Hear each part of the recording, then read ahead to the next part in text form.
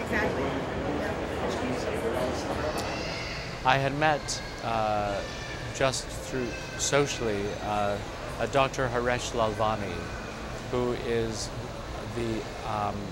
is many things: mathematician, architect, designer, morphologist, virologist, biologist. But I met him through a friend, and he introduced me to the work he's been doing, which is private, experimental, laboratory kind of work with a very renowned art metal producer in Brooklyn, New York, called Milgo Bufkin, that works with Anish Kapoor, worked with Richard Serra, etc.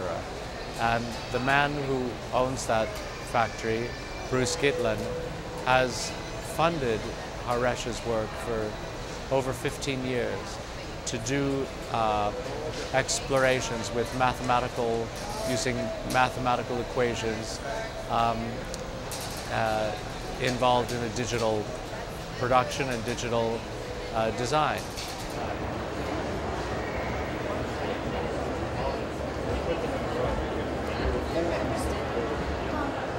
And when I was invited to sort of have a look around,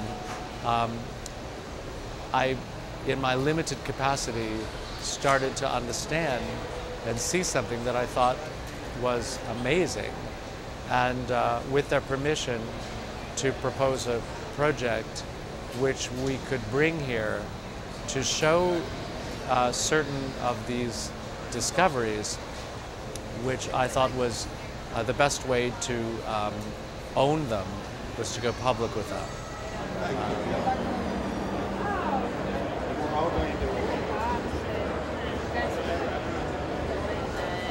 So they trusted me, and the project we came up with is almost a kind of Dadaist absurdity, which is to offer in our booth 1,000 variations of a common fruit platter. An object, of course, where customization, uniqueness isn't in fact required or desirable. But I didn't want to confuse the process that we hoped it would reveal with an application, a proposal for an application, which is much too profound to include in this one offering. So what we have is 1,000 variations of a steel fruit bowl, which we realized 100 of them to bring to the fair because of the size of the booth limitations. And we created an animation, a DVD, which illustrates the morphing from one pattern to the next of the 1,000.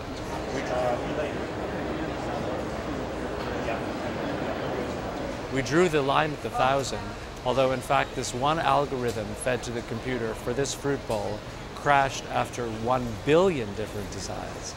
And that would mean if we changed the algorithm slightly, another crash would occur at a new billion patterns. So our first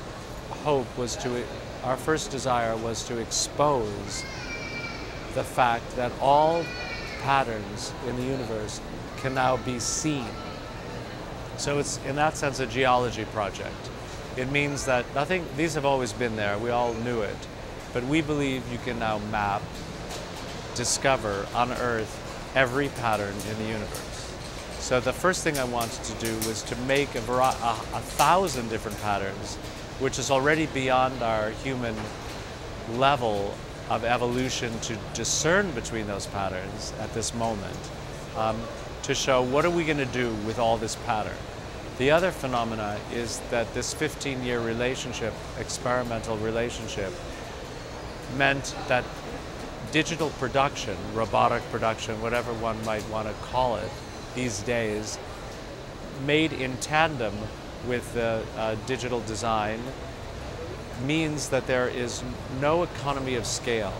In other words, these fruit bowls cost the factory no more money to make all different than to make all the same, which is an enormous,